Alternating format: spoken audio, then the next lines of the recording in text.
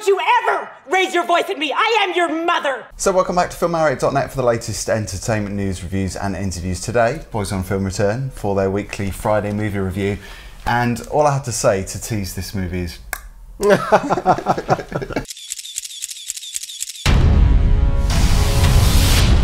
To be fair, Phil, you were doing that. I was doing it before. Before the film. For different reasons, though. But now, you're doing it a lot more. Yeah.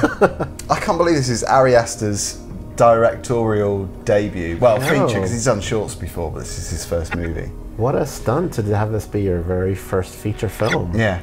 I was absolutely thrilled and scared and generally a bit shook after seeing Hereditary. When you say scared, I see this is the thing with this film that's much hyped at the moment. People are kind of expecting it to be this generation's The Exorcist, which one critic has written in his review. Yeah, I've seen that a few times. I don't think it is this generation's The Exorcist. I can see where they you can maybe take a few elements of The Exorcist and kind of see how that ties into Hereditary, but what I think it's kind of like a little bit of Poltergeist meets a little bit of The Exorcist. Yeah. Meets a lot of psychological horror. It had comparisons for me, more films like We Need to Talk About Kevin, or maybe Kill List. I really enjoyed it. I've got to say, Toni Collette really is one of the standouts. Wow. Oh wow, she's absolutely amazing in this film. Because it's a performance that I think is really difficult, because you've got to use your face as a lot of expressions that you use. I think you've got to really pull it off as being genuine. You okay, Mom? What? Is there something on your mind? Is there something on your mind? Yeah, for me it was definitely a bit of a journey. I remember feeling in the cinema like, oh my god, after the first hour it felt kind of slow, and a little bit slow paced, and that's really the only criticism I have about that film. But I mean, once it gets to the payoff and once the dots start being connected, it's like, whoa. There are generally a few like jump out of your seat moments, and you know, you aren't expecting it. Yeah. You know, I'm a massive horror fan. You're a horror fan as well. I think we tend to have different horror films maybe that are our favourites. You're a big horror fan. I'm like the occasional enjoy horror movie type of fan. See, I'm quite hardened by them because I grew up on horror films from an early age. So I was watching films like Psycho and Halloween and all the traditionals, and a lot of really gory stuff too. I mean, this isn't, no, I was going to say it's not gory, but actually it is. There's quite a lot of nasty moments in this movie. I wouldn't say Hereditary is gory by any means. It's definitely, there's a few shocking scenes, and there's a few scenes that are like, ooh. I mean, but I wouldn't consider it gory. Right. Well, now that I rethink about it again, there's the ants, and there's a few gory. There's can't say any more than that. Yeah, there's a few gory scenes, but it's nothing like, you know, Saw or Hostel or anything like that. Not gratuitous. I think it needs to be there. Those moments need to be there to really tell the story. As a hardened horror fan, I was shocked by a few of the moments, and they're moments that really have stayed with me as well, because there's certain horror films, and I think it's a real job today for directors that do horror films to really pull it off.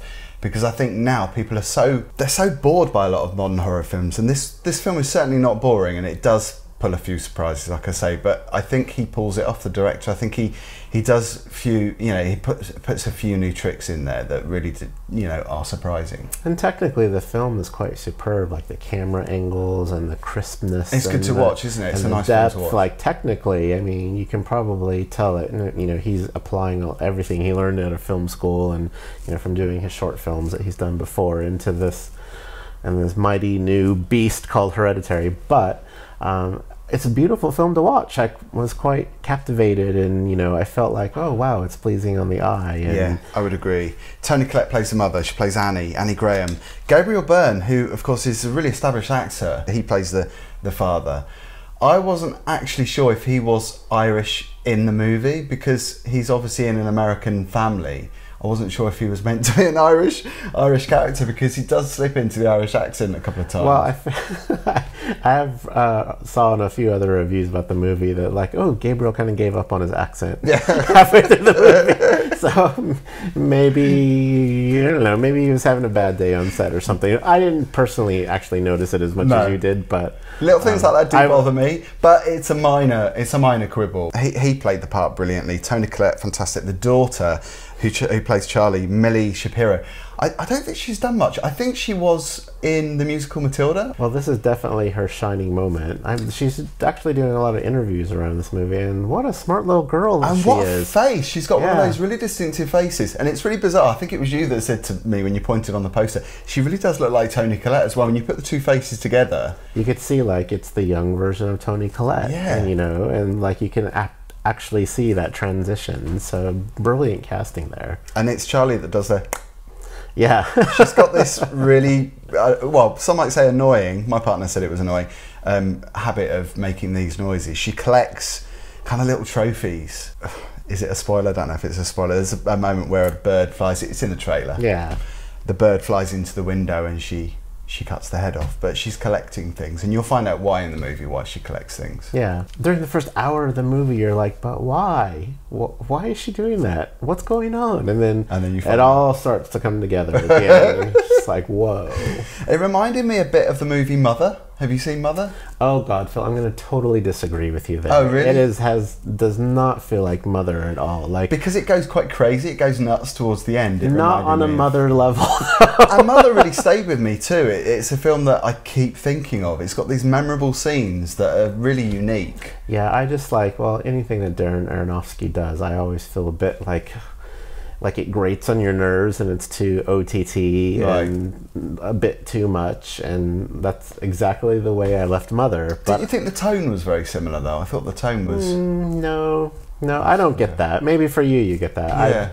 Yeah. Maybe I don't with this film. I felt the tone is very subdued, but just it does get under your skin. It was haunting. Yeah. You mentioned that you were scared by it. I don't think I was scared by it. Different things scare different people. For me, scares are more to do with being scared by the psychology of a film rather than something that you see, because I think if you see too much, I think that's not going to be scary to me. What I judge scares by is that feeling like, oh my God, something's going to happen. Something's going to happen. Look at the way they're setting up that shot. Yeah. Oh my God, something's going to pop out. And that's when like the adrenaline starts to run. And then in this movie, a simple thing like will make you jump out of your seat. It's quite unnerving, isn't it? I mean, there are plenty of moments that really unnerved me, and particularly the last 20 minutes. I think it did drag a little bit in the middle. Like you say, it was quite slow. I didn't mind the slow pace to begin with because there was enough going on.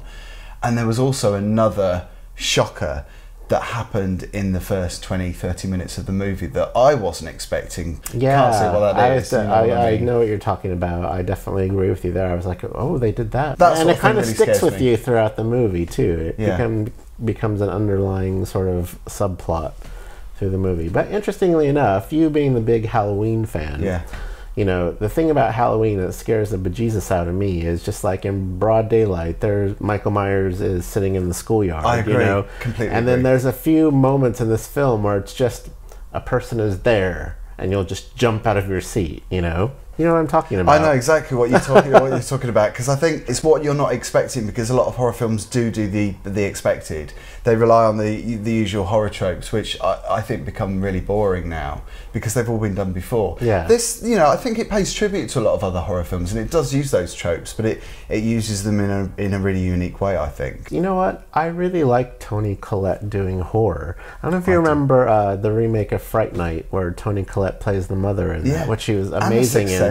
Yeah, she really is good at this horror thing, and I really hope that, you know, this being maybe her third horror film, that actually she doesn't get overlooked for her performance, because there are some things that Toni Collette does that you're just like, wow, girl. I was not expecting what she does towards the end. That was a shocker for me. That felt, I mean, I've got goosebumps just thinking about that, because you don't expect Toni Collette to do those kind of things. It's really difficult to talk about this movie because I think the less you know about it beforehand, the better. Because if you go into it not knowing a thing, you're going to be more scared by it, I think, or you're going to feel unnerved Absolutely. by it. And what you see in the trailer is not the movie you're going to get either. No, I feel like true. completely like the trailer does show you a lot of things, but that is not the story that you think you're getting into. So I think that's why it made it a bit more scary for me. Yeah, it's quite a long movie. It's 127 minutes, which for some people might be too much, especially if they don't like horror films and you go into it and you've got to sit through over two hours of something.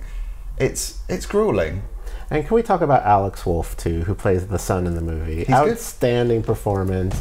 I think he's another sort of it actor on the rise. Isn't he in My Friend Dahmer? Yeah, so he plays Jeffrey Dahmer's best friend in My Friend Dahmer. So another great performance there. So another actor to look out for, but he is just fantastic in this role. Plays a very pertinent role in the film. I think it's a difficult role to play that he plays. I mean, I think all the roles are difficult because they go through so much torment and torture. It's a difficult thing to play, if you're an actor, and it's a real challenge. I think I would imagine they're glad they did it. Now, can we just speculate a little bit?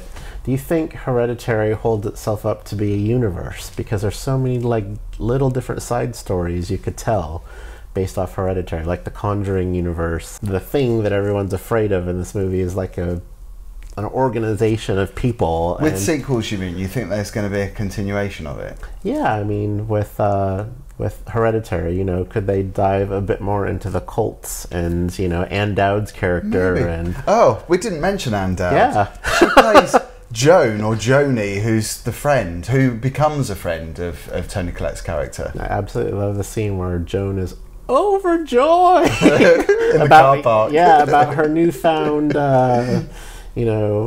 I can't even tell you what No, it I know is, that's but the problem, isn't she's it? basically talking like a crazy talk, basically, about how she's found a solution to her grief. And Toni Collette, you can just watch her face. She's like, I don't know about that bitch, but I don't know. It's awkward. And then she ends up going along with it, and then I'm like thinking back, I'm like, she was playing you. She was totally acting in the movie towards, to try to get her to go along with the master plan. Yeah. It's freaking creepy. It's really creepy. And it's that kind of thing that really creeps me out. It did get under my skin. I left feeling quite anxious after seeing this. And it doesn't happen very often because I'm so hardened by horror films. Yeah, I was definitely shook, as they say. I felt a bit like unnerved. I felt anxious as well. You weren't sitting in a D-box seat, were you? The vibrating seats. I was just like, I had to go home and sleep alone by myself that night, and I was like, don't think about the movie, don't think about the movie. I was seeing things at home. There's elements of the movie, there's scenes in the movie that you can't get out of your head. I can't even say what it is, but it's something that happens at night in a room. Yeah. And I just had visions, like the visions in the film. Yes, it is very similar to old horror films. I don't think it's a classic by any means, but I think it is a memorable horror film. And I think in this day and age, I think it's a good one. I totally agree with you there. I'm hoping it becomes a classic. I'd like to see it again. I'm definitely going to see it again, and it's the only movie that I can actually say that this year I want to see again. I hope it becomes a classic. Yeah, I think it will. People are going to be talking about it. So star rating, it's going to be a 4 for me. It's a 5 for me. You're giving it a 5-star rating? I'm giving it a 5-star rating. I absolutely love this film. I can't wait to see it again. I can't wait for other people to see it again so we can open conversations and conspiracy theories about I'm really shocked. I think that's the big shocker today, is that you've given it a 5-star rating.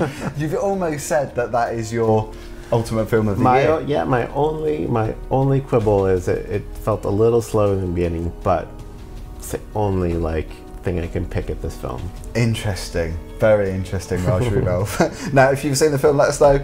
Give us a comment below. Don't forget to like and share this content, and we'll see you on the next video. Thank you for watching.